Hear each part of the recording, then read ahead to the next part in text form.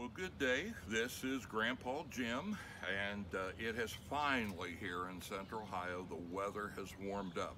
Last week we actually had temperatures in the 20s, and so we weren't able to get these out quite as early as we might have, although May 15th is about when we usually do it anyway.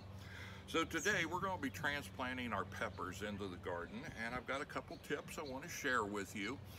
If you remember from our previous part of our video, I'm growing a variety called Big Bertha. And Big Bertha is a hybrid, and I don't normally grow hybrids. In fact, I don't hardly at all. But I found these to be just so reliable. It's a plant that I just really like, and the yield that we get from them. So I'm going to show you here what I do, and it's pretty simple. What I do is I will make a spot here and dig a hole. Nice hole here. It's actually beginning to rain, which I wasn't expecting, but nevertheless, lots of earthworms in here.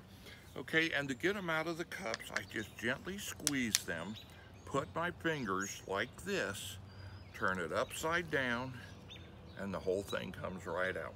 Now these are ready to go. You notice they're not going this way, and that's a good thing because we want them to continue to grow down and out. So here we go. We need just a little more of a space here.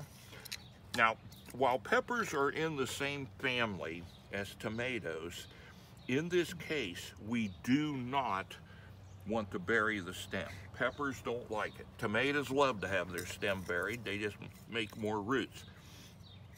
So here we go. We'll put our little label here. If we put it in here, we kind of pack it down a bit. And then, to get them a good start, and make sure, first of all, that they don't fall over. Now, our prevailing wind is usually this direction, so I try to put a little stake. Now, I know maybe you've staked tomatoes or heard of staking tomatoes, but I have found that if you stake, just a little short stake, if you stake your peppers, you will find that they don't fall over, they don't lay on the ground, and it's just to get them started going up straight. And that way they don't sunburn, they don't rot, and then you don't have to worry about it. What I do, I take a twist tie, and we don't make it real tight. The only idea is to just support the plant a little bit as we push it in here, and we're done.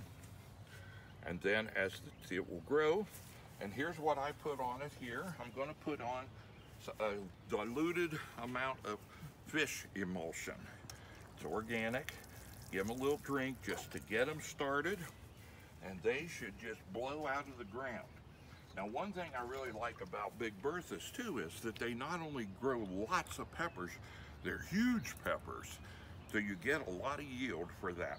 Now, I also am growing, if you remember, I'm growing some peppers that are, the name sounds hot, but in reality, they're not. This is right here, this one here is called Habanada. It is a habanero without heat. I love the flavor of habaneros. Sometimes they get a little hot, so I want my wife to enjoy them too. So what we're gonna do, now these, because they are bushier, they don't mind being put in a bucket or a pot. So what I do, I take a 5-pound bucket. Down under here, I've got some topsoil, but then I also cover it with a few inches of potting mix. You could do the whole thing in potting mix, but it gets kind of expensive that way, and this works.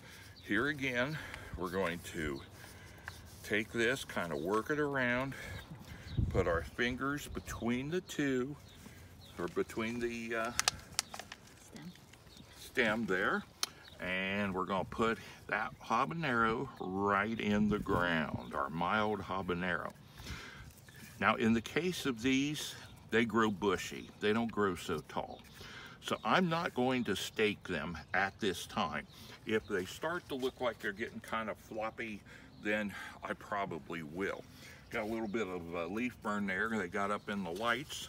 We were hoping last week to set them out and harden them a little more, but little fish emulsion, and we're done.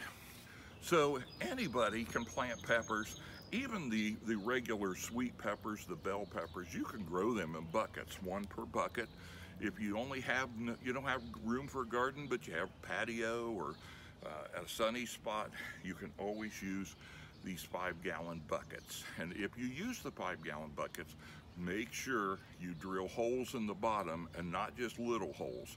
Pretty good size holes, at least a ½ inch, because smaller holes just plug up, they fill with water, it rots the roots, and you've lost your peppers. So that's how we plant peppers, and again, I encourage you to grow your own food. We're seeing the price of food going up, and with all the things that are going on right now in our country, you can grow your own, and you can actually know what you've planted, where it's been planted, how it's been planted. So this is Grandpa Jim, and I keep gardening.